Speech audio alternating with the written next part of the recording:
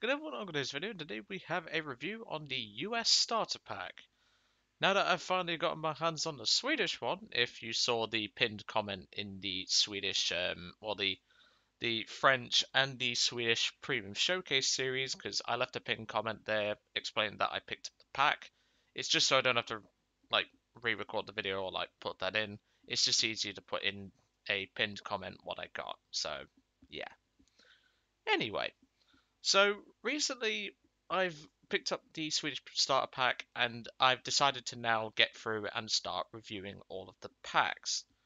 Now, of course, each individual pack has its own flaws and also its benefits.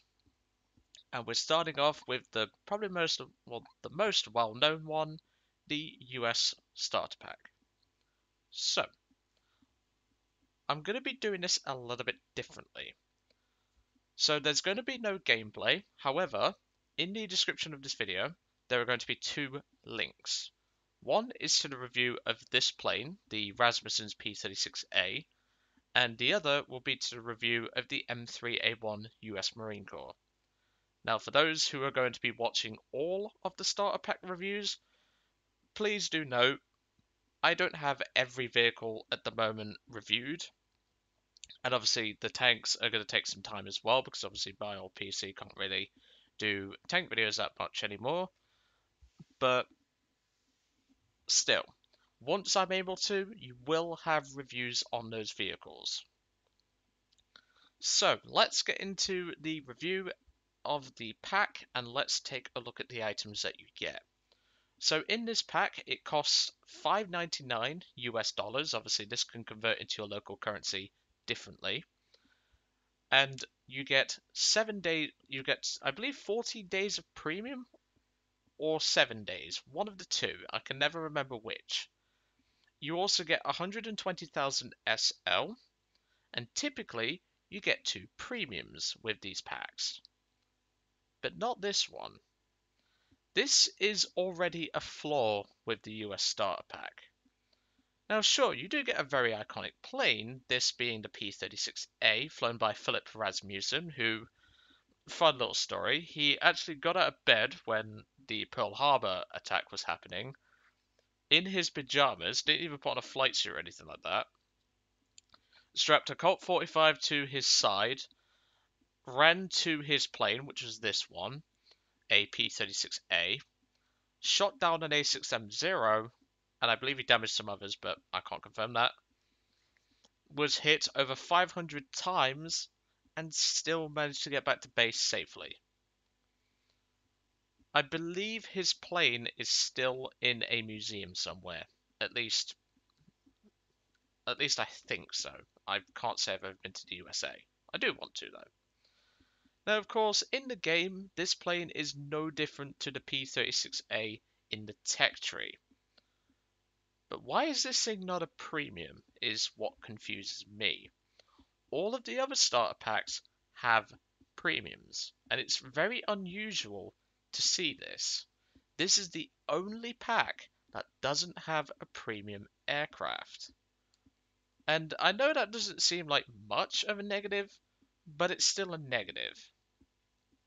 Second point, the P-36A in 3-0 matches when you take it into ground forces with the M3A1 US Marine Corps, which I would assume you will, it isn't that great. It does do the job, but there's better options, and with this thing not being able to carry any sort of bombs or rockets, that's another negative point in this aircraft's favor, because it doesn't carry any form of ordnance.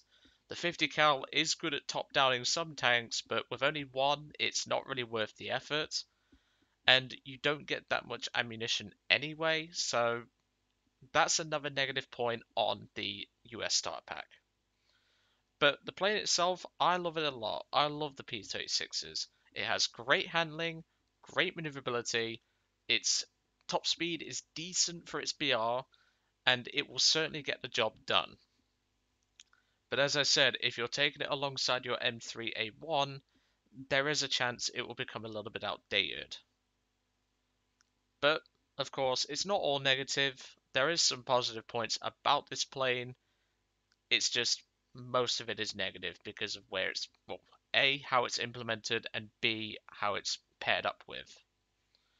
Of course, armament is the same as the regular P-36. It has 150 caliber and 130 caliber. The engine is the same, the airframe is the same, the flight model is the same. It's literally just the numbers on it. That's all you need to know. But as I said, no ground strike capability is a negative point, at least to me, because in my opinion, you should give a new player something with cast opportunity. Now then, let's move on to the tank, which this thing is one of my favorites. This is the M3A1 US Marine Corps. This is no different to a regular M3A1 in the tech tree.